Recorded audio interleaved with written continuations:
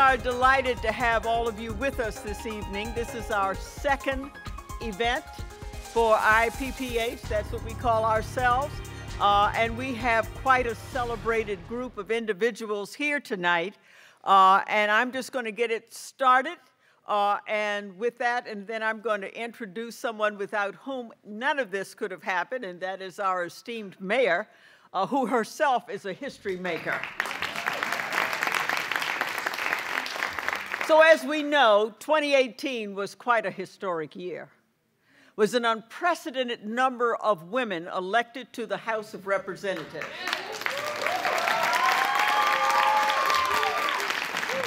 And in fact, we now have, counting all of the, including our non-voting delegates, we have 106 women in the United States House of Representatives, which represents 1/4 of that House. And so what we're here at the Institute of Politics, Policy, and History, which was founded for two reasons: to encourage new generations to embrace the practice of politics and public policy, and secondly, to rediscover the history of our city and to make it intriguing and accessible to contemporary audiences. And that's a strong commitment that our mayor has, and I might add, it will even be further reinforced here at our own state university, the University of the District of Columbia, which will soon become the home for the DC Archives. So given our focus, and when we talk about touchstone issues of the day, we always try to pull upon historical data points to illuminate those conversations, because you can understand what the issues of the day if you have a stronger context, historical context of those issues. And that's how, as with other Institute of Politics, we're going to talk about some of the tough issues impacting our country in the here and now, but we will always imbue the conversation with reflections and insights about our history, particularly the history of Washington, D.C., but that is also reflective of the history of our nation, because there would not be a Washington, D.C. were there not a new nation that needed a new capital, and we do thank the state of Maryland in part for allowing us to exist. So I'm going to, before I introduce our mayor, who will then have our moderator for the evening, just to give you a big picture view of tonight. And I should begin by saying we are very blessed this evening to have with us, among our very special guests, a great many members who are members of our University of the District of Columbia Board of Trustees. You guys have been terrific, and they show up faithfully for everything, just about. But I have my notes, and oh, well, you know, Brenda Atkinson Willoughby and I were talking about which parts of the body were falling apart. But at any rate, may I ask all the members of the University Board of Trustees to please stand. Thank you all for your support.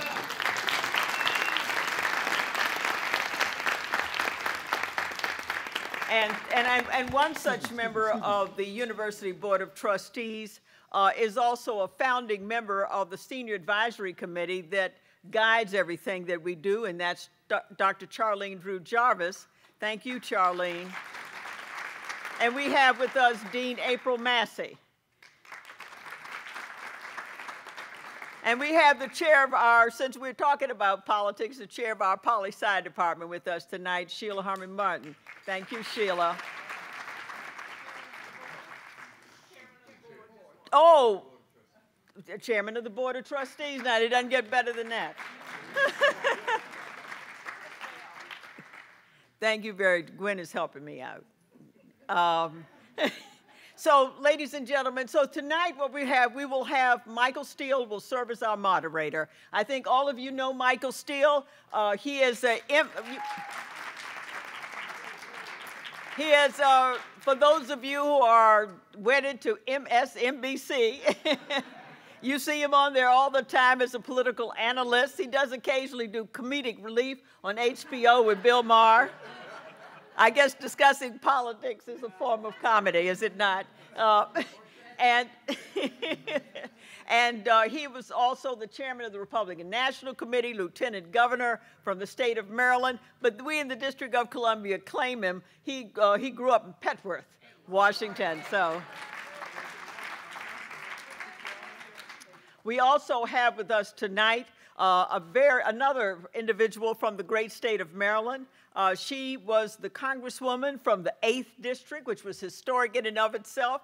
She's a Republican who was a great friend of the District of Columbia. She won in a district where almost always a Democrat is the person who wins. She did it from 1987 to 2003. Ladies and gentlemen, Connie Morella.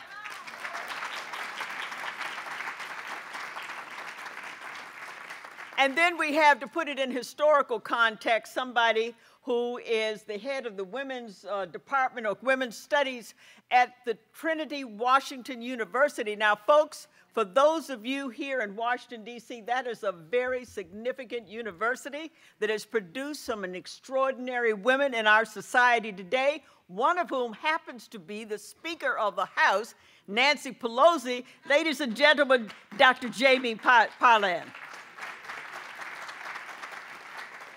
But as I said, all of this happens because we have inspired leadership that has been wonderfully supportive of us, and that inspired leadership is in the person of our mayor. She's historic in the sense that she's one of the few people who has won twice in the District of Columbia. It's a tough city. I keep telling her I was a lot taller when I took the job. And the first time a woman has been able to cement that kind of power with an extraordinary re-election. Ladies and gentlemen, our own Mayor Muriel Bowser. Well, good evening, everybody. Let's hear it for our Mayor, Sharon Pratt. Give her a big round of applause. Thank you, please, please. And she's a tough act to follow now and following her mayoralty, but I want to thank Sharon for her visionary leadership in being the founding director and having the vision for this institute and having this institute's home here at the University of the District of Columbia. Thank you, Sharon, for all that you do for us in the city. I was reminded, and sometimes we get away from our history and we don't remember that Sharon was one of the first women, if not the first woman, to be elected the mayor of a major city in the United States of America. And when I was elected just a few years ago, there were like 5 black women who were mayors of major cities. And in just a few years, in 5 years' time, that number has really ballooned. And so now there is an African-American who is the mayor of New Orleans, the mayor of Atlanta, soon to be the mayor of Chicago. And so we can see how women's leadership has really taken huge steps in the year since Sharon was elected. And I think that our nation and certainly our cities will be better for it.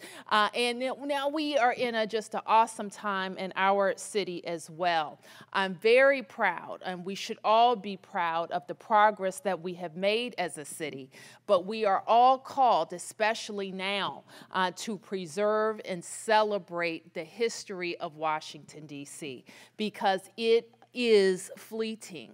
And if we are not intentional about it, there will be people who live in our city, who are born in our city and raised in our city, who don't know the history of that city. And that would be a terrible thing.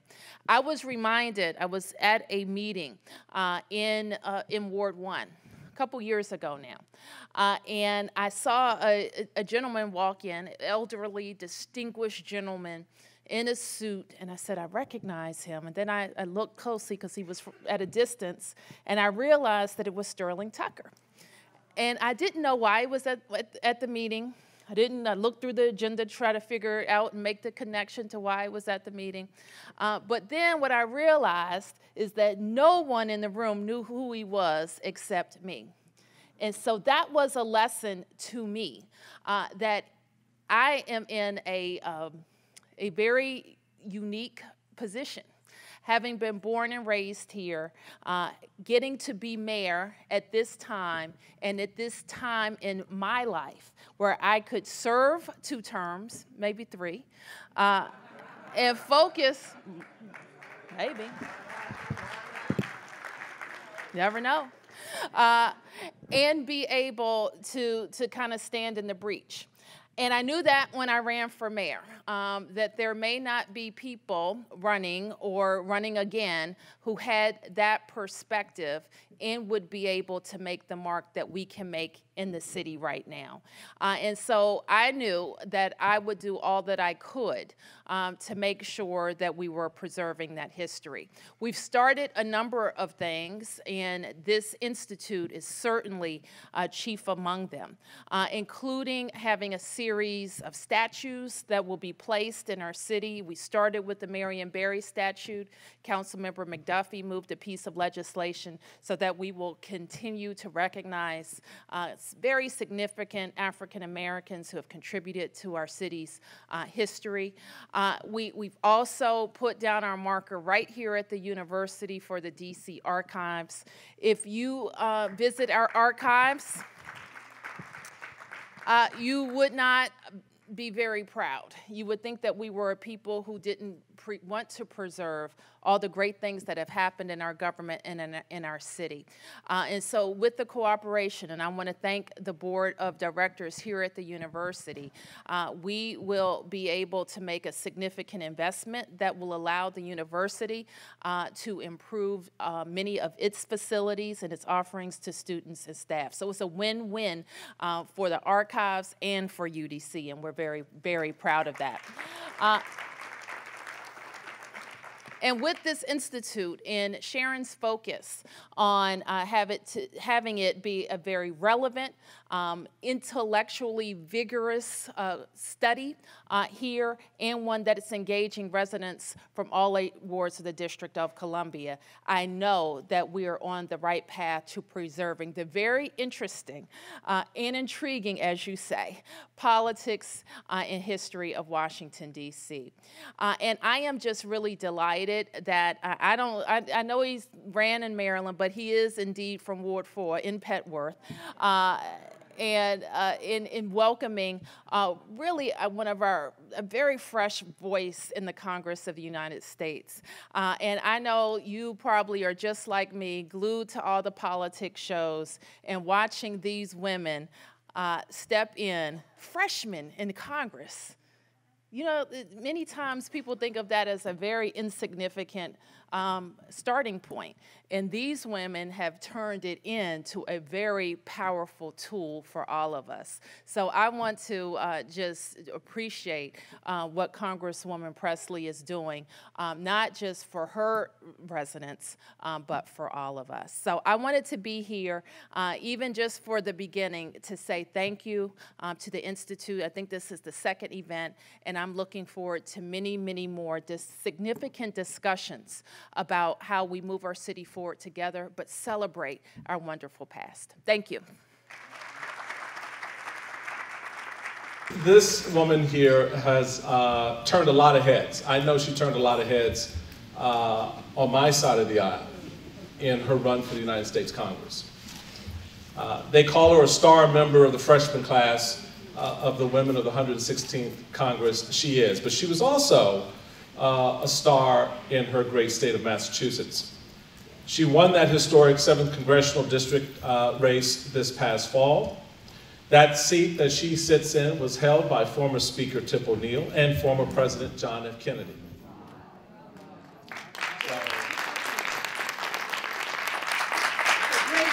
Not bad for high heels. Congresswoman Presley serves on the Financial Services Committee and the Oversight and Reform Committee, and it is with a great deal of pleasure and honor that IPPH welcomes the star, Congresswoman Ayanna Presley. Thank you. Thank you. And just to dig a little bit deeper to my friend here to the right, she is someone who I've admired for many, many years and had the privilege of working with when I was both a county chairman in Prince George's County and state chairman for the Maryland Republican Party. Congresswoman Morella was appointed a founding member of the Montgomery County Commission for Women. She served 16 years as a member of Congress representing the 8th Congressional District, which was not just a leaning Democratic district, it was a Democratic district. While serving in the House, she was at one time the chair for the Oversight Committee for the District of Columbia. Former Congresswoman Morella served as co-chair of the congressional delegation to the 1995 UN Fourth World Conference on Women in Beijing. And here's one of the very special treats that I've always appreciated about the Congresswoman. I remember having a conversation with former Speaker Newt Gingrich about the Congresswoman. And he said he learned very quickly to let Connie be Connie and let her do whatever she wanted to do in the House.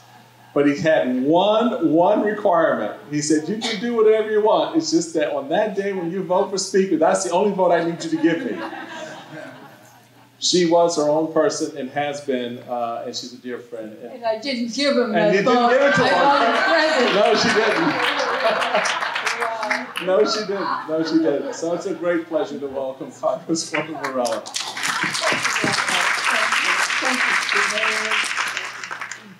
Dr. Jamie Pilen is Director of Women's Studies and Associate Professor at Trinity Washington University. Trinity Washington University is the alma mater of many of the celebrated women that we know, including Speaker Pelosi.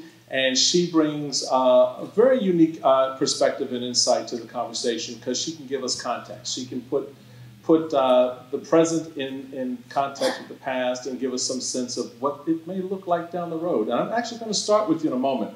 What I want to do, though, is I want to set the stage this way so we can appreciate why these women are not just special and unique, but why their leadership has been and is so important. So right now, there are 127 women in the United States Congress. 23% of those 535 seats are filled by women. 25% of those 25% represents the Senate, right? And the rest is in the House. Statewide elected executive officers, there are 86 women hold statewide elected executive offices across the country. 46 are Democrats, 38 are Republicans, 2 are nonpartisan. All right? So that's at the executive level. When you look at other elective offices, for example, Attorney General, 7 women. Secretary of State, 11. State Treasurer, Chief Financial Officer, 10. Now, folks, this is out of the 50 states, okay? State Comptroller, 3. State Auditor, 10. Public Utilities Commissioner, 1.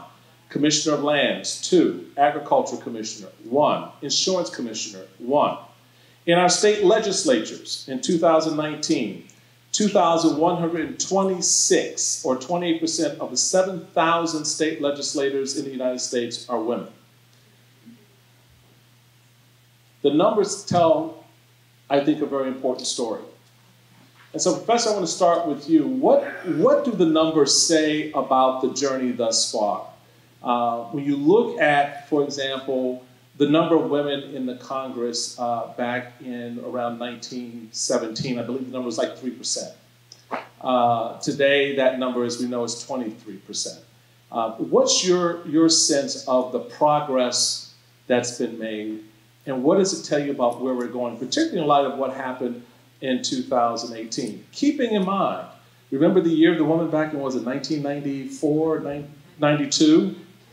And then you look at that trajectory and it seemed to plateau a little bit. And now we've got this next upward projection. What's your take on things right now? Well, I think I have to, sorry. So used to just talking in the classroom, sorry. I'm Jamie Pilen. I'm from Trinity Washington University. It's a privilege to be amongst 2 very honorable congresswomen, and then all the people that have made this happen tonight, including both Mayor Pratt and Mayor Bowser, as well as Michael Steele, all game changers in everything they're doing. So it's a privilege to be here. I can't not start to answer that question without saying we have to say what happened in 2016. for the first time, we had a woman win the Democratic ticket for president. Right. And then won the majority of the votes. Did not win the Electoral College, but won that. And then 2 months later, we had the largest women's march that was fueled by Tarana Burke 7 years earlier, and then got refueled by the Me Too movement. And with that, you have 2 years later, the largest number of elected people in Congress that happen to be women, and the most diverse Congress we've ever elected in the history of the United States. And historically, the rule of thumb has always been that it has been the Caucasian male that decides for everyone.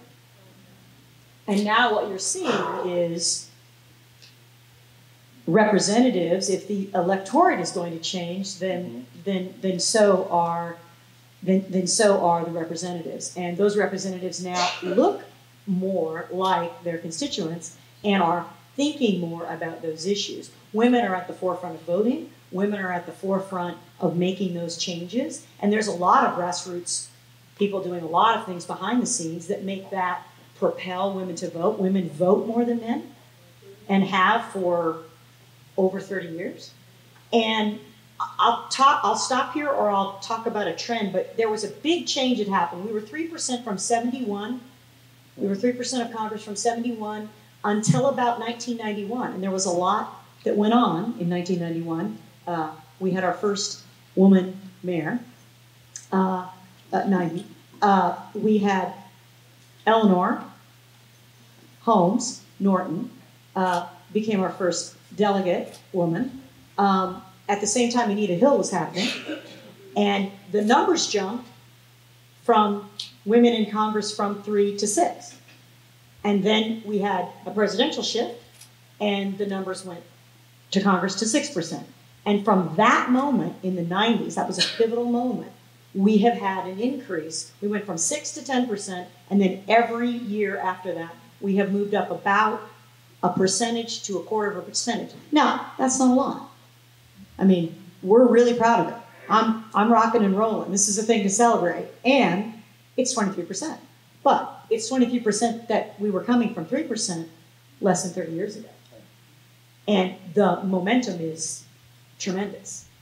So, so for the two members, that momentum creates its own sense of urgency and its own kind of wave, if you will, that you get to ride. How easy was it for you, Congresswoman Morella, to ride that wave at the various points that they were happening, and be inside of an institution, or go inside of an institution that really was not necessarily reflective of that wave? And then for you, Congresswoman Presley, this new wave that you're a part of, where, as it was noted, the freshman women seem to not really give a damn that the male institution is what it is, and seem to be drawing a little bit more outside the lines than maybe members have been doing in the past. And what does that say about your class versus your class, which really were kind of sitting there but figured out ways to make it work? Like you said, yeah, Newt came to you, but Newt didn't necessarily get what he wanted.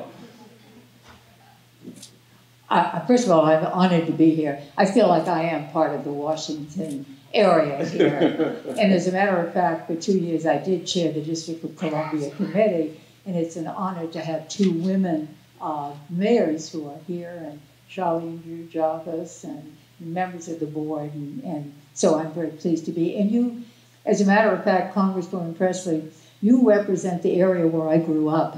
And so, had I been there, I'm sure my family would have voted for you. But I'll take it back a little bit to Abigail Adams when she wrote to John in 1776. And she said, "John, remember the ladies, else they will foment such a quiet revolution as will not be undone. And I really think that those words said it, will not be undone. Well, it's taking us a heck of a long time. And with Anita Hill, we thought we'd made it. And as you said, it plateaued. Nothing more happened until now. And now we've got the women who are running, who are winning. And I would submit that what we've got to do is make sure that those women who ran and lost run again.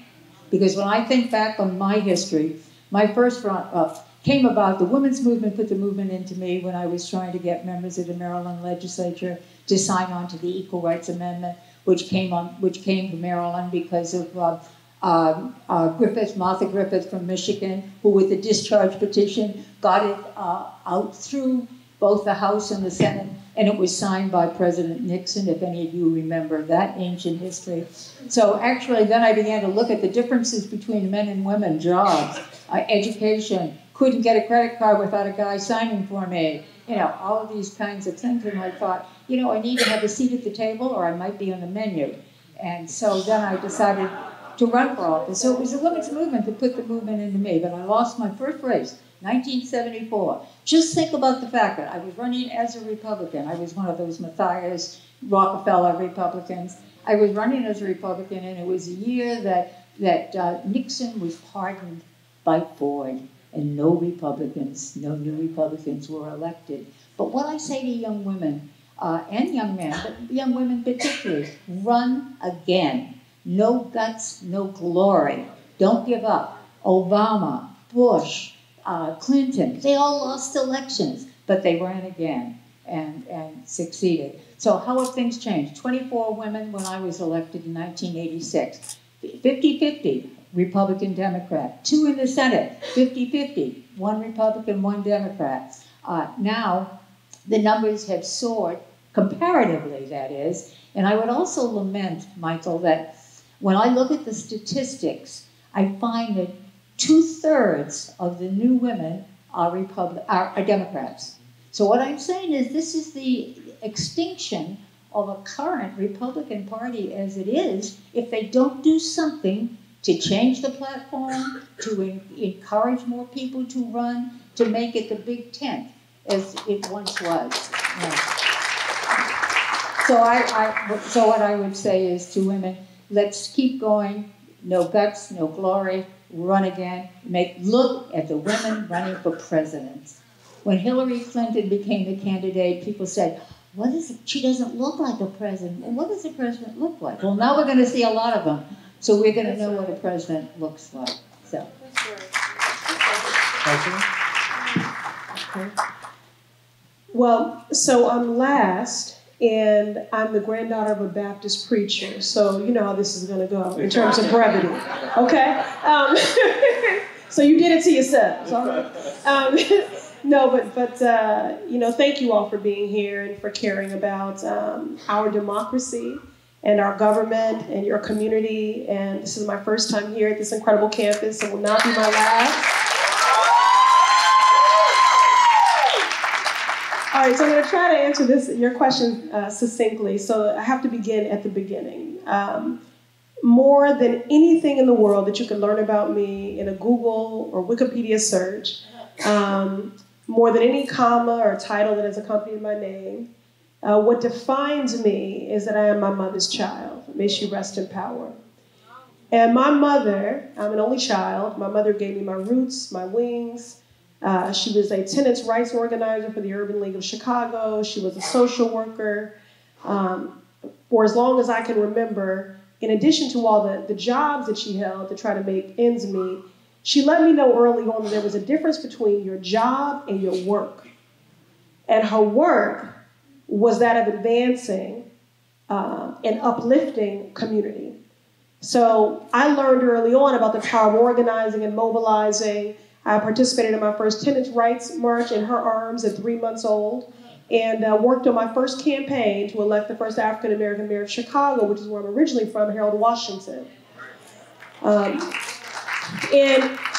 so, there were many reasons. My story is not a unique one, but it is my story, being reared in a single-parent household. My father, who is a brilliant man, who's gone on to be college professor and a published author, but he was in the throes of addiction, in and out of the criminal justice system.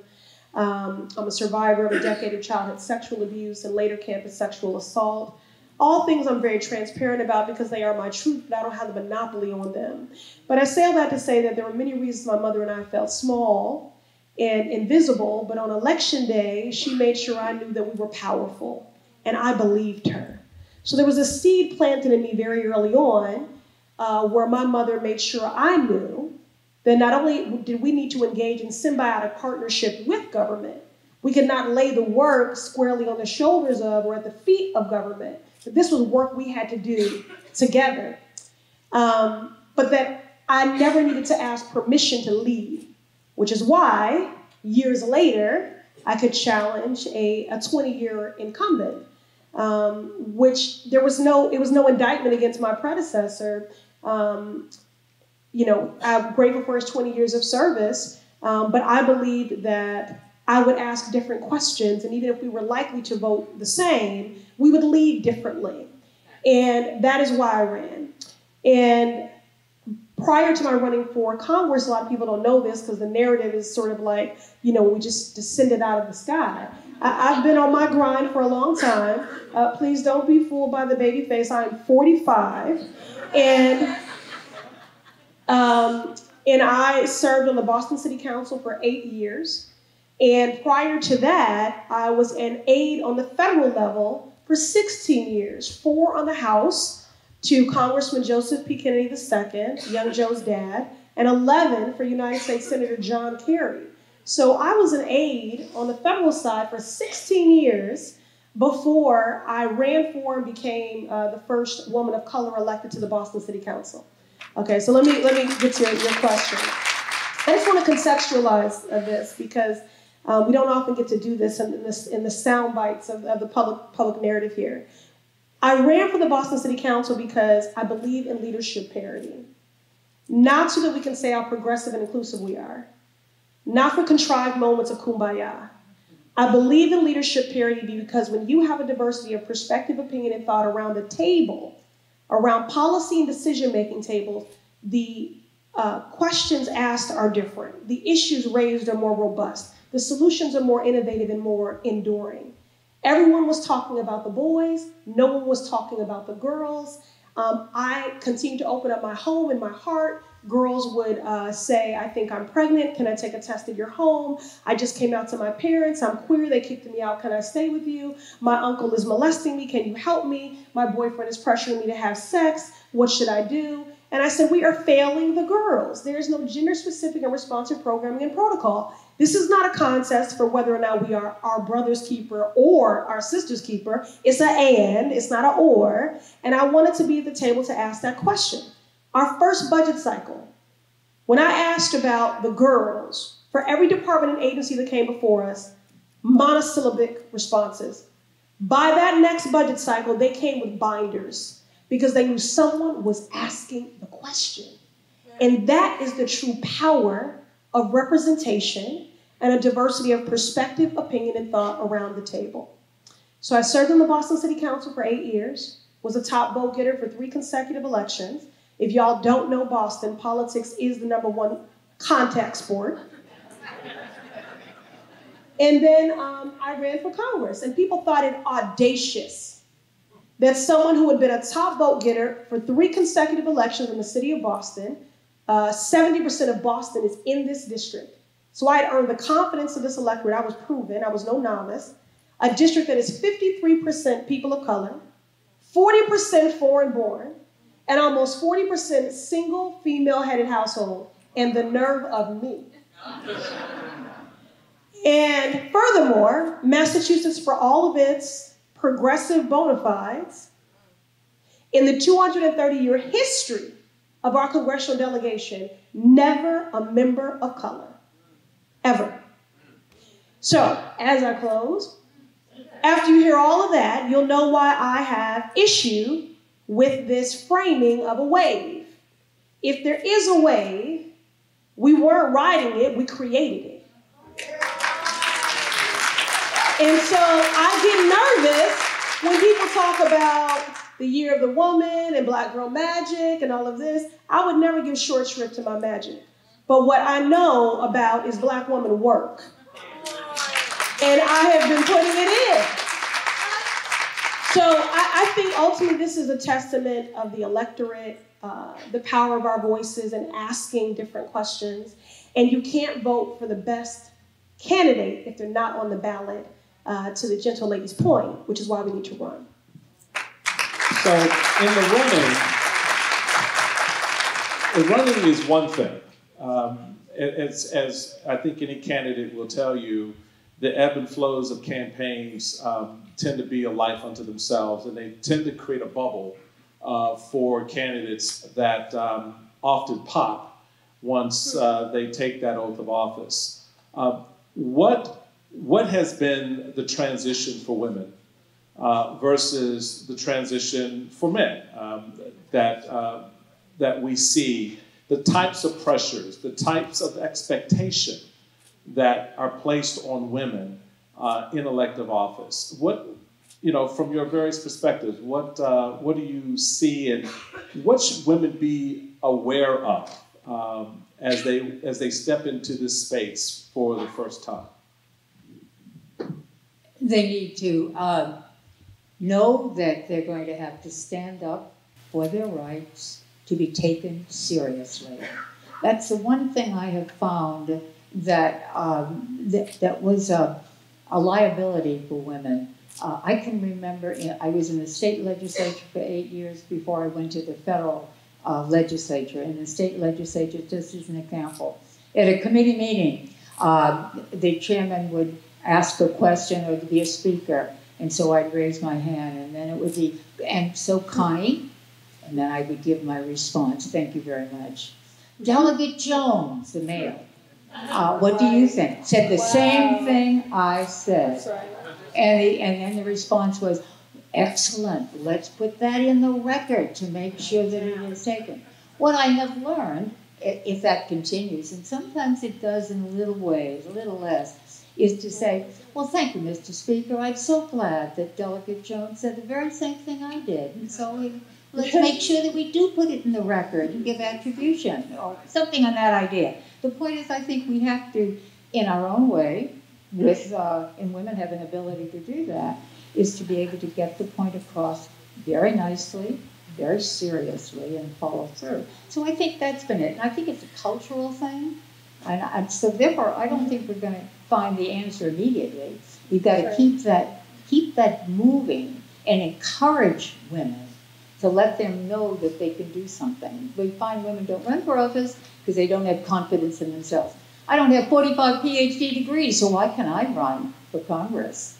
Well, look at it. I've got somebody in my area who's running for president. He was in Congress. He's running for president, right?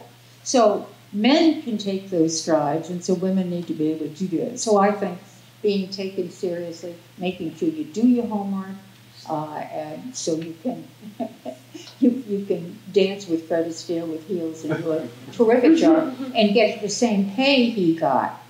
That's right. Remember, she did. That's right. Yeah.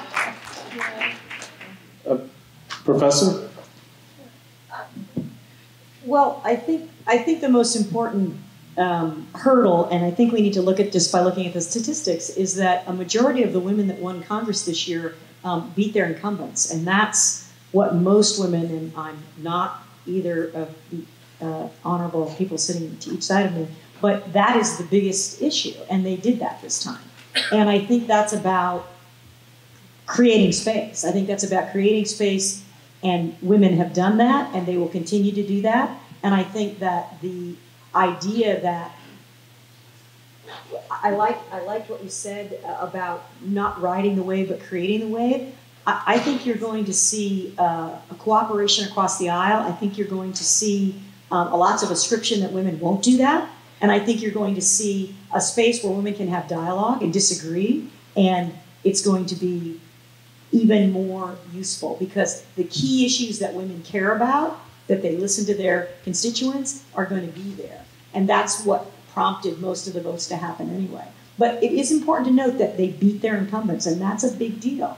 Well, I'm sitting next to them. So. That's what I want to do. Okay, so question. question was, what do they need to know for women that might run or something? Yeah, okay. yeah. The idea is, what has, from your experience coming in, doing that run, what have you learned since you got there to the Congress that, now the bloom is off the rose, so to speak, and you're inside the room and inside the game, it's a different stage. Okay, well, how does a woman respond in that space? Well, I appreciate what the gentlelady was speaking to, just in terms of those, what I would consider non-malicious microaggressions that occur.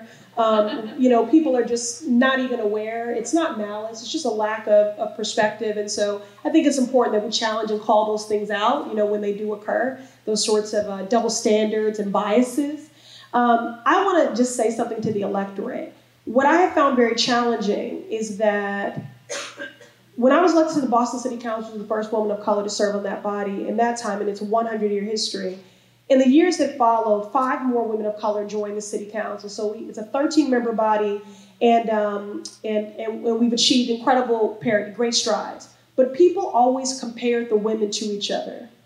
And this is not what happens with our male colleagues. And, people either expect us to be in complete and perfect synchronicity and lockstep with anyone who has ovaries, which I find frustrating because we are thought leaders, we are policymakers, we are elected officials. This is not a sorority. And so we are going to differ. And what I'm appealing to the electorate to do is to please give us each the runway and the bandwidth to uniquely govern as ourselves, to not draw these comparisons, because it is a complete double standard that's not happening with our colleagues. The other thing I wanted to just, that I was remiss in mentioning in my sort of story, is that I began as an intern for the seat that I sit in. And so it is game-changing. I was an unpaid intern working 3 part-time jobs to do that unpaid internship. And I had no problem making that sacrifice because I wanted to develop me so I could develop my community. But we are now paying our interns. And that is going to be game-changing in diversifying the pipeline as to the inner workings of government. It's rare that someone can just run on the federal level. We both came from the state and the local level. So we need to encourage people to run for school committee, for city council, and the like. And then the last thing I would say is that we need to diversify who our vendors are. And the reason in terms of who, because you said women need to have that confidence, that's true.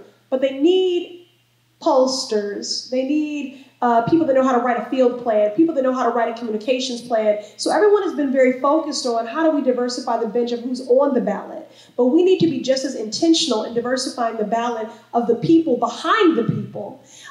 Because it is particularly if, in order for us to achieve parity, we are going to have to primary some people. That's a fact.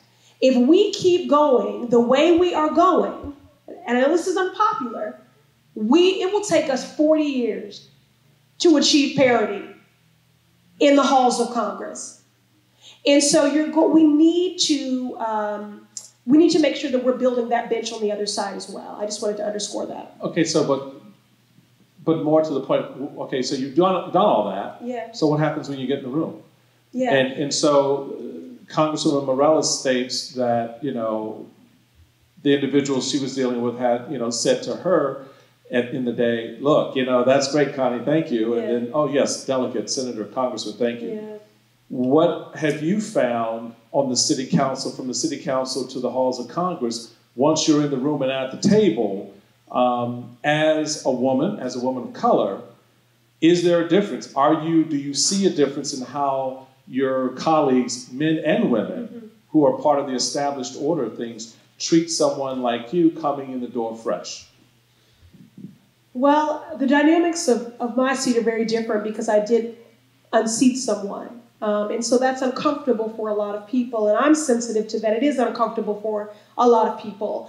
But by and large, I feel that I've been embraced with open arms. More of what I've struggled with, it's important to note that even though we set ourselves at a higher bar because we are Congress, we're just a microcosm of society. So the same challenges that dog me outside of the Capitol dog me within the halls of Congress. people making quick assumptions about me, not always taking the time and being intentional to get to know me.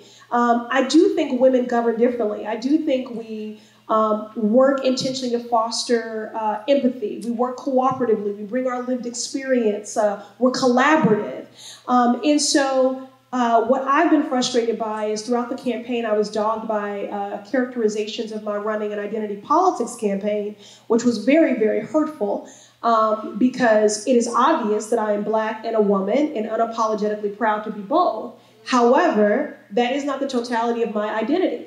Now, if you were a former iron worker and you ran for Congress and said you're going to fight for workers' rights, no one would say that was identity politics. So why, if I say I'm going to fight not exclusively, but I'm going to spotlight the challenges of Black Americans or women or marginalized communities, am I accused of identity politics? And so I did feel there were some that had the residue of the campaign that I had to work to dismantle. But this is what I know. At the core of all things politics is relationship. So our incoming class is huge. It's 91 members. Congress is a very big place. And I'm being intentional about reaching out to people within my caucus, across the aisle. I'm working with some Republicans right now to get a congressional gold medal for Willie O'Ree, the Jackie Robinson of hockey, who a lot of people don't know, right? And so I just look to people who were leading in the areas that I want to lead and have an impact on as a legislator. You know, that's the main thing. We are there. I wanna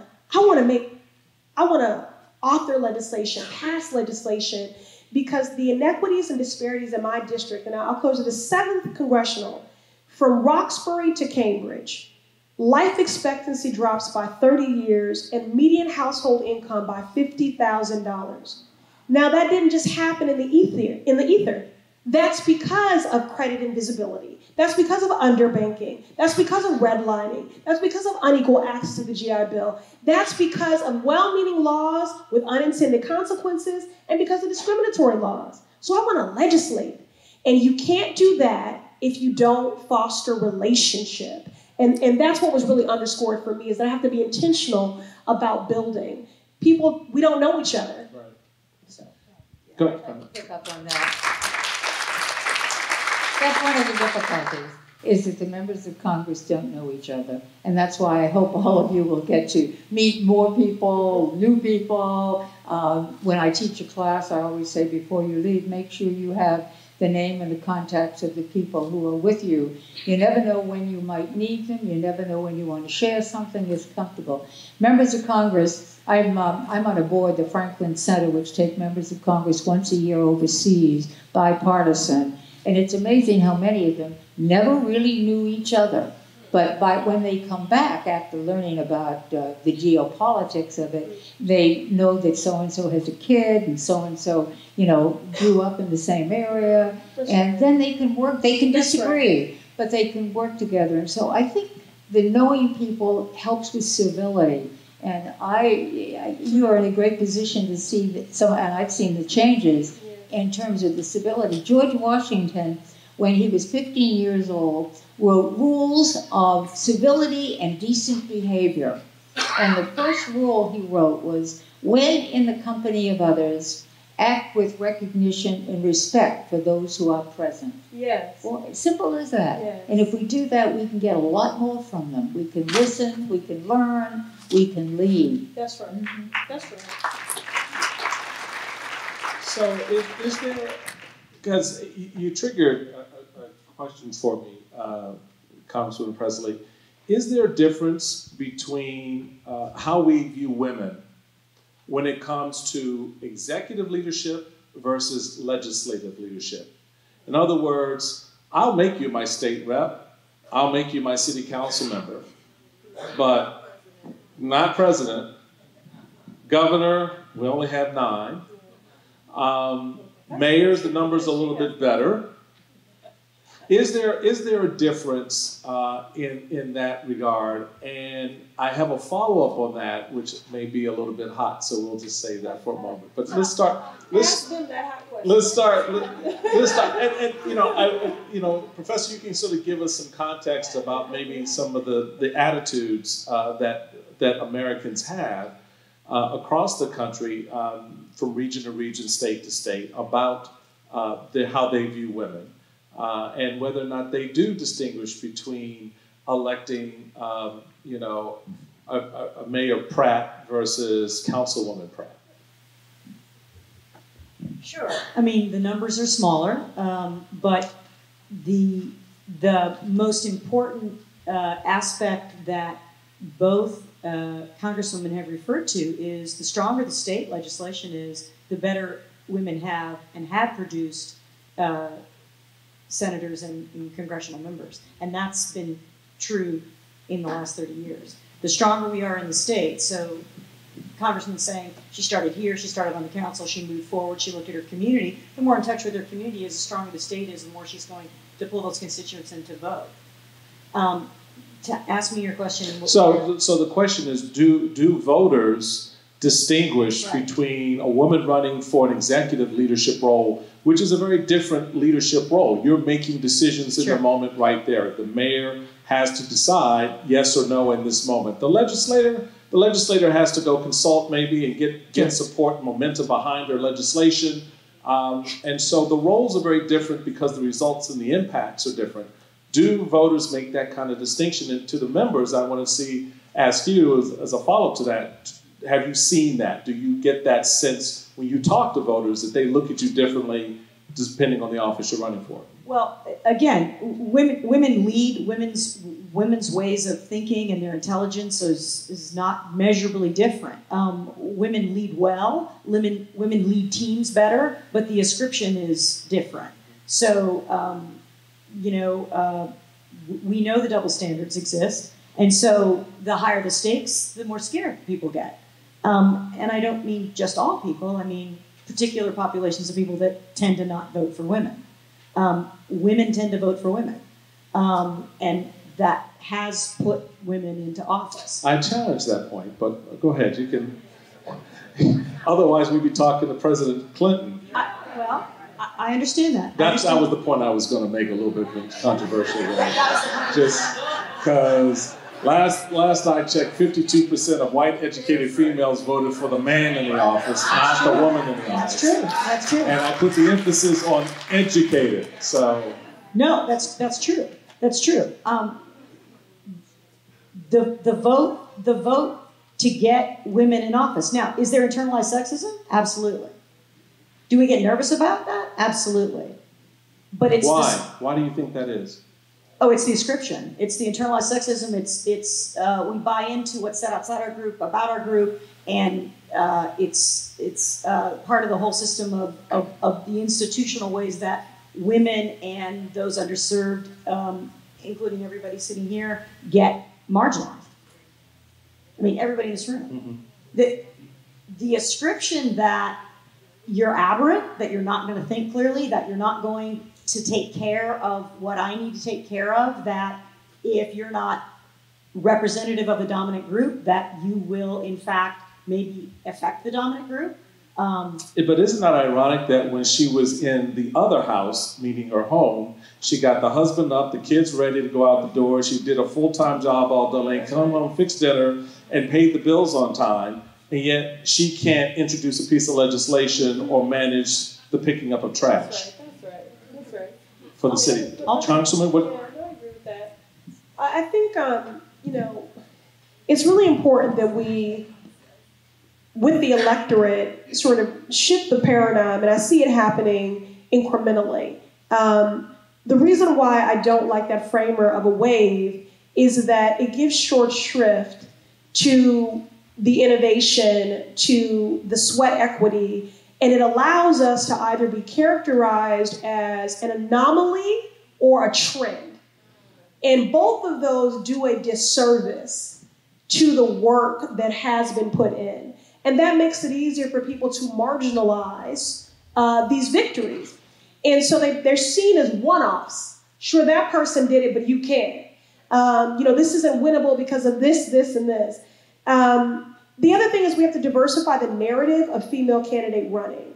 We need mature women to run. We need queer women to run. We need, 2 mommy households to run. We need to diversify women living with disabilities, because if single moms, when I ran for the city council the first time, I can't tell you the number of women that said, you are single, you are unmarried, and you are childless, and I don't think that you can relate to my struggle. Now, I was a caregiver to my mother who was battling leukemia. Again, may she rest in power. She's since transitioned. I had left a very secure government job and working for Senator Kerry to run, was paying my own mortgage. No one else was carrying me on their health insurance. And so I just came up with this little ditty on the campaign trail. I said, okay, so I will be married to my job and you can be my baby. All right? But my point is, I'm making light of the fact that the electorate only embraced a single narrative about female candidates. And it was that they were married and they had kids. And so they would say to me, well, you didn't go through Boston Public Schools and you don't have kids in Boston Public Schools, as if I would be any less committed to those children. Those are our children. And so I think it's important that we embrace a diversity of narrative of female candidate, which hopefully will bolster the electorate's confidence and more candidates about what is possible. One of the biggest internal debates in my campaign was about whether or not I could keep my hair in braids, because that was considered a political statement, right? And so now there are so many, young women running for class president in their high school or on their college campuses or thinking about running for elected office that are proudly wearing their hair in ethno-Afrocentric hairstyles, standing in their truth because they believe it is possible because I showed them that it was. So we have to continue to diversify the narrative. Comment on that. I think the answer is numbers. Numbers. I'll take you back with my little anecdotes. Bradwell versus State, a woman from Illinois wanted to practice in the court. She had law training. She was denied it. Went to the Supreme Court. It became a case called Bradwell versus State. She was ruled against by Justice Bradwell, who was the Chief Justice at the time. He said, due to natural timidity, the proper view of women should be as wife and mother. This is the law of the Creator.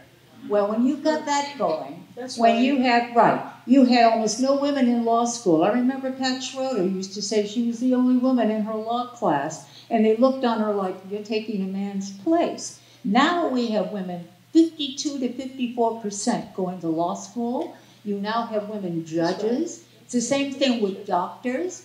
We need more in STEM and in engineering. The more women you have in these spots, the more they're going to be looked at as equal human beings, and you're going to look at their qualities and their qualifications and not the fact that they're women. So we need to get more women in, and that's why I'm glad more women are running for not only Congress, but running for president. Then in the next election, there'll be no question about a woman running for president. The viability, yeah. Right, exactly. So I think get them out there, get the numbers. Get the numbers. So before we open it up for some questions, I have one last one for each of you, and that touches on when you look at we opened up, Professor, you opened up talking about the Women's March inaugural weekend and the incredible outpouring of women who some will say was responding to the election, yes, but I tend to think there was something else going on there. I think there was an awakening to some degree of not just how that election played out. It didn't matter necessarily where you stood at that moment. It was something else going on. What do you think from that moment to this incoming class? What do you think the statement that women have been saying finally? I mean, for me, it was the sense of they found their voice. They just got to a point, it's that moment when you're you're by yourself, you're reflecting, you just go, that's it, I'm done. I've had enough of this. I've got to do something different. I've got to say something different.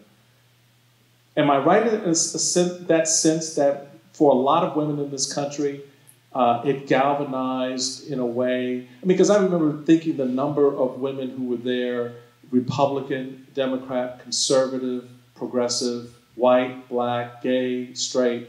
It was just this cross-section of women supported by women that found a voice for women. That's how I interpreted that. And I've seen since that time this steady progression of that voice.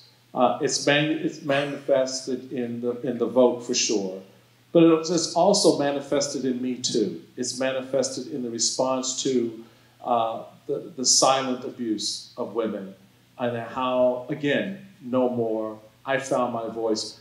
You're going to jail for what you did to me. You're going to pay for what you did to me. But more importantly, society has to first recognize what you've done to me. And that moment was reflected in the Kavanaugh hearings for me, where there was this stark contrast. It's still sort of holding on to the vestiges of the past, sort of the Anita Hill kind of climate, where the voice of that woman was, in my view, again, being smothered to some degree by politics. But yet, on the other side of that, women came out stronger, the voice seemed to be louder. Is that an appropriate interpretation? Do you see that trend line, or am I completely off base here? What do you think? Okay, I think it says you don't have to walk alone. I think the idea of knowing that others feel the way you do, even though you kept it hidden, you did all the so-called right things, but to know that there are others who feel the way you do helps you generate courage to get together. And togetherness, I think, is so critically important. I think groups, when they form, they can make a difference. I would also add another element that I know, you all know even better than I, social media. Social media is a new phenomenon. It's not that new, but every new nuances come on all constantly. But it is a way of communicating. And these marches were communicating, physically communicating. And how did they get the word? Through social media. So that's the way I see the coming together. And I think when it comes together for good reasons, like a communion of each other, I think you can find some results. But they need to follow through, too. That would be my other advice, is follow through. Take more steps. Yeah. I would say I saw a huge change in money. And the money helped fuel the emotion, which was tied into key issues that women had been dealing with and given permission to deal with. $19 million by Republican women, $159 million in the last campaigns by Democratic women. And I don't have the independent number, but that's a lot of money. And that's women donations. So I think that we have to really look at this place that we've had these moments where we've succeeded, and then there's usually backlash, and there's always backlash. Whenever we succeed, there's backlash. We're all waiting for the backlash. We always do. Whenever women take 2 steps forward, we're waiting for the backlash, and it happens. It happens pretty quickly. And for me, the Kavanaugh hearing was that backlash. And that stung, and it was huge, and it stung all the way around. And because we were watching history repeat itself. That's right. And we couldn't make it about race. We couldn't make it about anything but what it was really about, and it still didn't go forward. And so we overcome that. We rise up again. We go forward. But what a lot of the social PACs have been doing, especially PACs that support women of color, is really saying, I mean, I got an email. Are you going to run for office? And I kind of went, me? And I love the Congresswoman saying, like, we need diversity in that. We need mature people running for office. We need queer people running for office. We need young people running for office. new bill to vote younger. Sorry to plug that for you, but you know, I mean, we're giving heed to voice, and when literally somebody says, if you want to run for office, here's the 10 steps how you're going to do it, and push this button, and we'll give you information.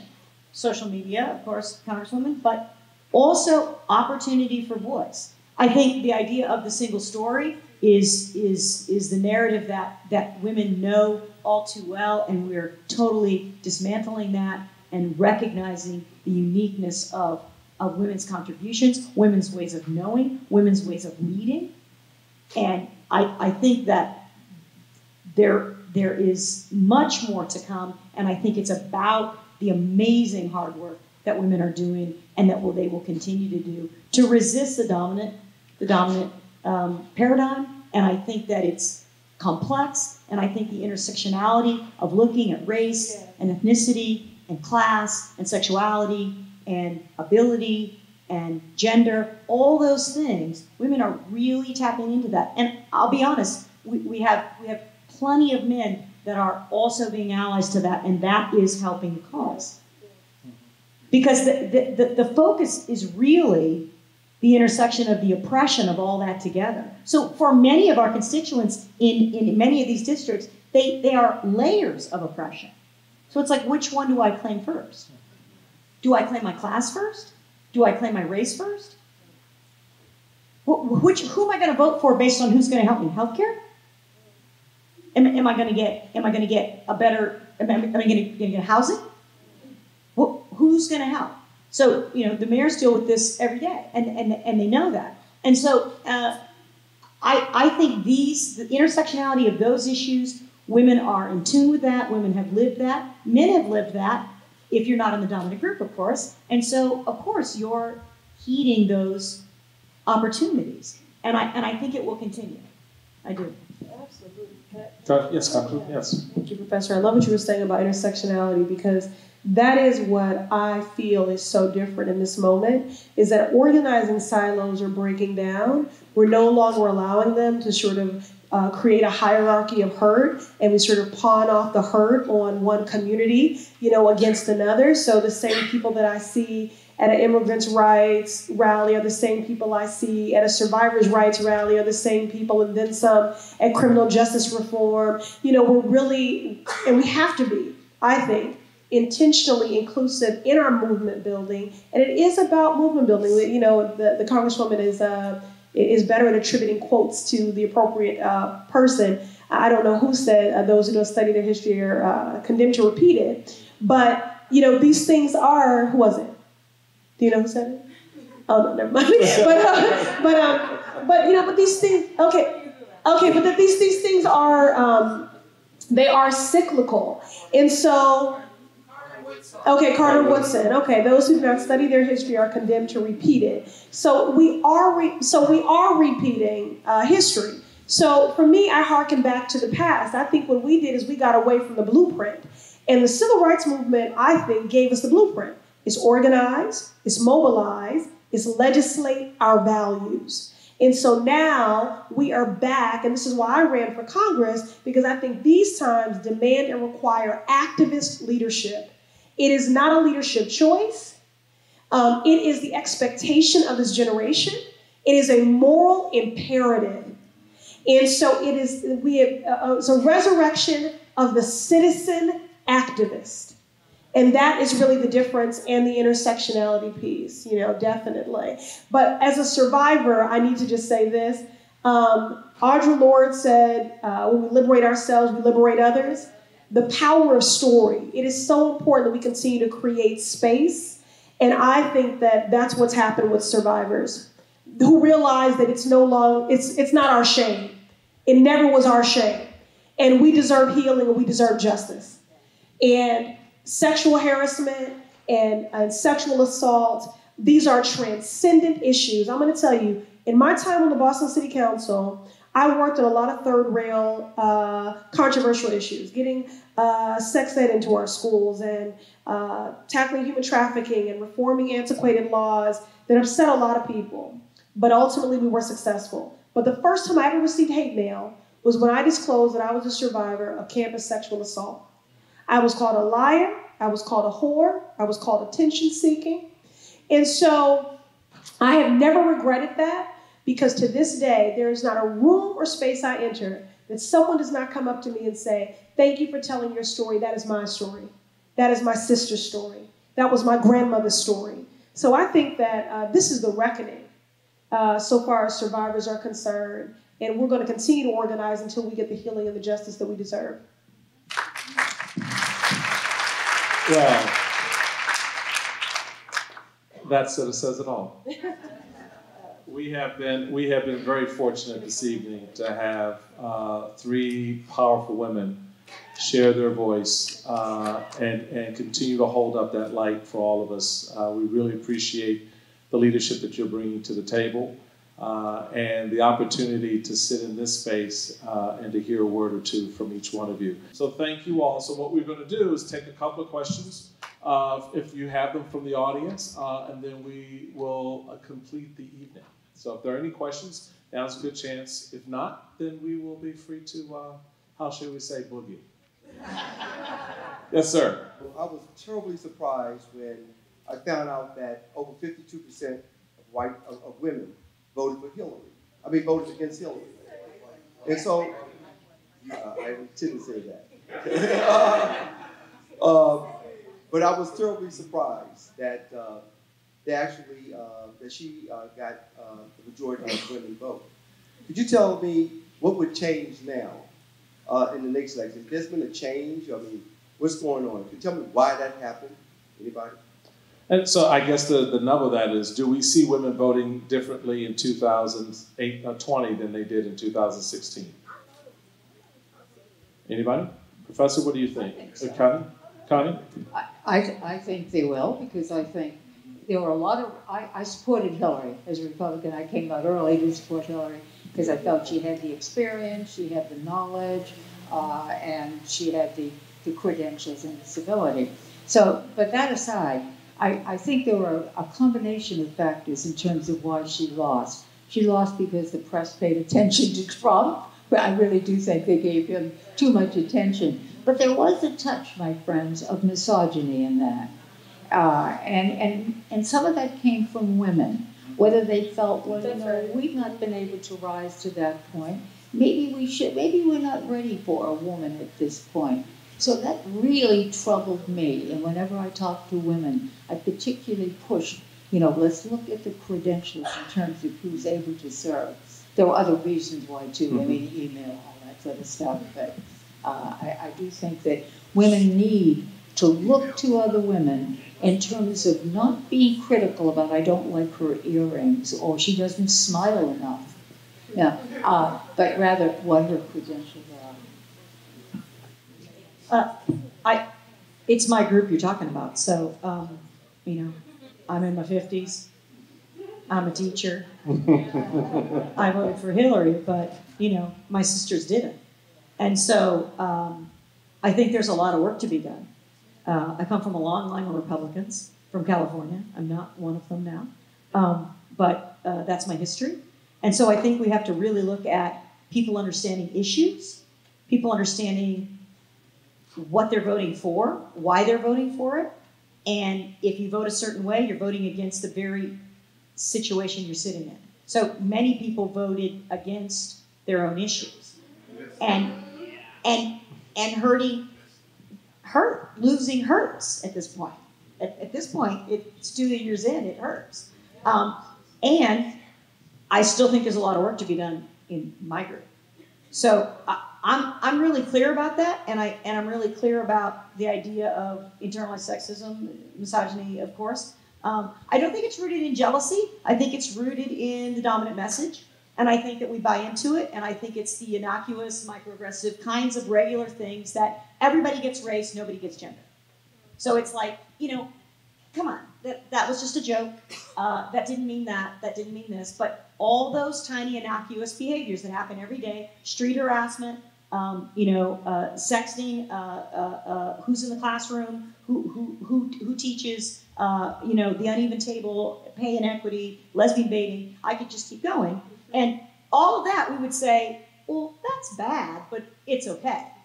But then if we get to sexual harassment, sexual assault, and that 75% of women in emergency rooms are there because of an intimate partner, or we get to a third of murders are done by an intimate partner, and most of the time that intimate partner is a male, that's bad.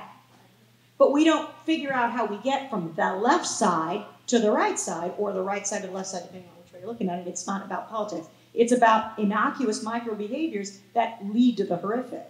And I think that we, as women, really have to understand what we want from those running in office. And you're sitting next to two people who were so clear about their vision and so connected to their constituents that they made relationships with them. And I think women are doing that better.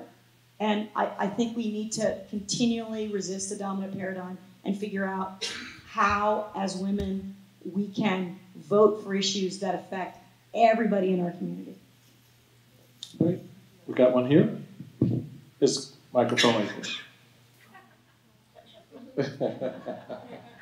Okay, I'm not trying to go before this young lady, but I would like to know if Ms. Ayana Congresswoman has considered, You can call me Sister Congresswoman. Sister Congresswoman has considered voting for H.R. 51, the dominant civil rights issue of our time, which is D.C. Statehood. Of course. Are you opposed? Yeah, I think that's one of the first things I signed on to. Where's my team? Yeah. Absolutely. Okay, thank you. Yeah, that would be a yes. Thank you. Thank you. Give me a hat. Yeah. Thank you. High five. Yes, Hi. How are you guys doing? Good. So my name is Tamara, and I'm part of the Beta Iota chapter at the University of the District of Columbia for Delta Sigma Theta Sorority Incorporated. So I'm always on the prowl for revolutionary, dynamic divas. And clearly the panel was full with them today. I was wondering, as a single mom of 2 children, is there any charge or any motivation or any paths that you have encountered or any type of learning and training that you can provide for the young sisters out here today that who would like to, follow this pattern? Like, it appears that, if you have the right people rallying around you, if you have a lot of training, you could do it. Like, what is the charge? What were the steps that you used to get where you're at? And how can you empower the sisters back here, whether they're sisters or, any other minority? We're all sisters. Yes. Yeah.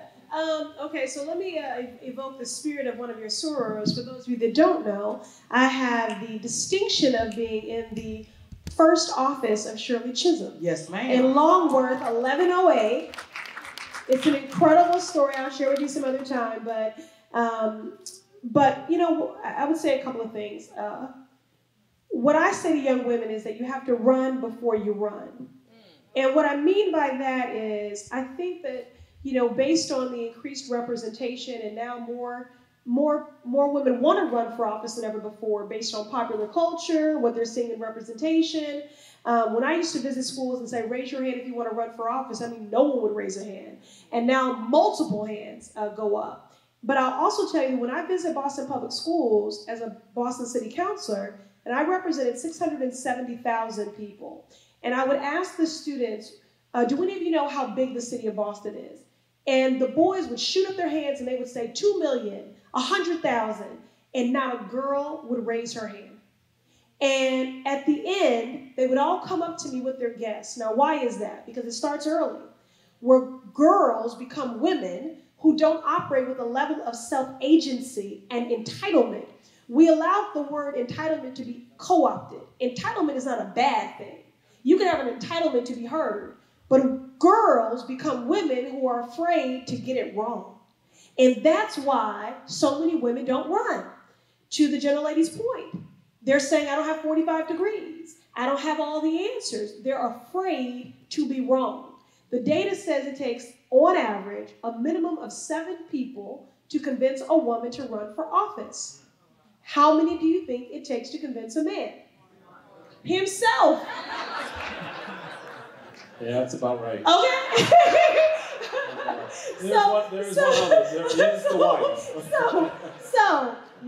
So let me get back to run before you run.